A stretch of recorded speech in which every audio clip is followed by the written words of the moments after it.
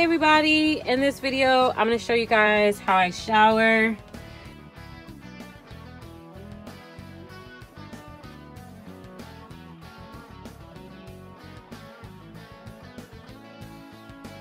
Right beneath our sink are our little monitors that tell us how full all of our tanks are. It's actually broken, so ignore that. But right here is our hot water heater. So we just turn that bad boy on and wait for, I want to say probably not even 2 minutes, and then we've got hot water when it works. Unfortunately, something's wrong with it. I don't know what's going on.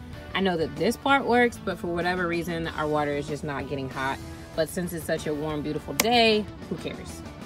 We normally have the back open, but since it's a beautiful day and I'm filming this video, I'm going to have it open today, and I'm taking my shower in my swimsuit, which you'll see.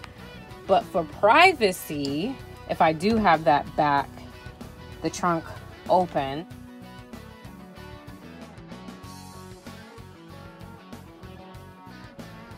my little friend.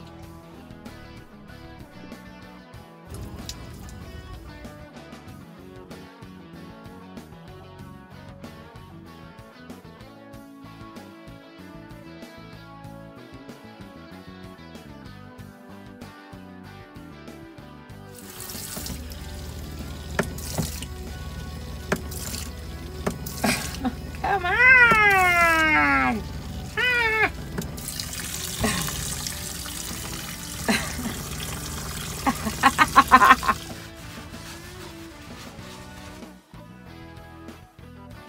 Another thing that I really love about my van is that I have this cool shade.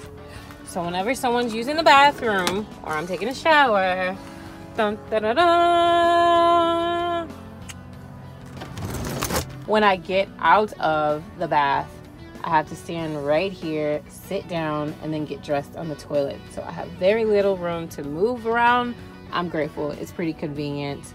But to be honest, most of the time we use the showers at the gym.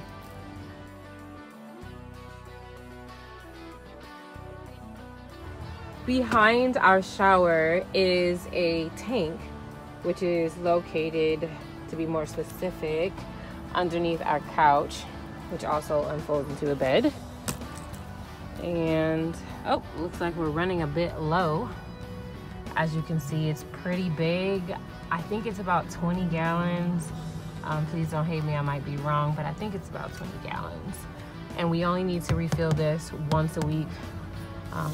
We only open this just to see where our water line is, and this is about right because today is Friday, so by Saturday it will be empty.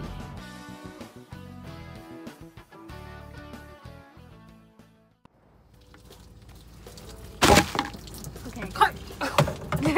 What the fuck are you doing? Something almost fell.